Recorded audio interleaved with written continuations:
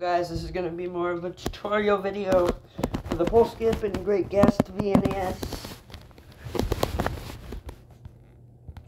So, the first thing I do is I land on the very tip. Let me get the pen out. The very tip of this edge. Let go. Wait for a couple frames. Not there. That's not when I jump.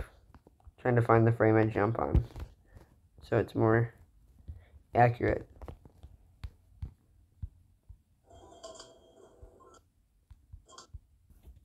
So right as I fall, I jump here.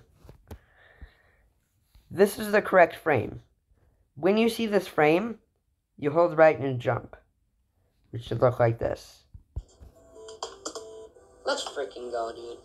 Yeah. That's a 4 or 11, I think.